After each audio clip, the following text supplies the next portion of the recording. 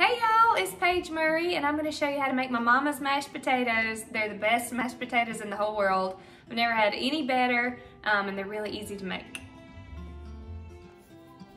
So you're going to start with russet potatoes. I've tried other kinds and they don't work as well.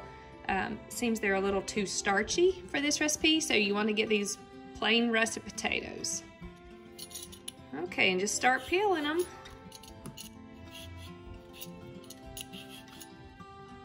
Alright, since these are smaller potatoes, I plan on about 2 potatoes per person plus an extra 1 or 2, and we have 2 adults and 1 child eating tonight, so I have 6 potatoes and I'm going to wash them.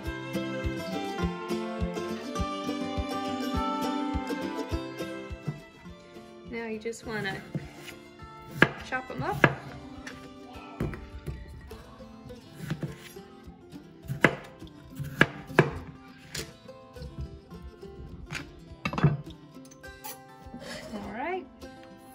Just cover them with water.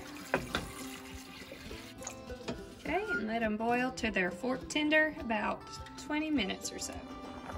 Okay, so I know when my potatoes are done, when I can put a fork in them and they break in half.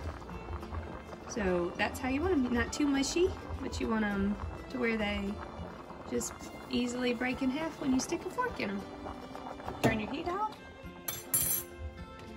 Alright, want to drain your potatoes. You can use a colander, but I don't like dirtying another dish, so I just do it like this. Okay.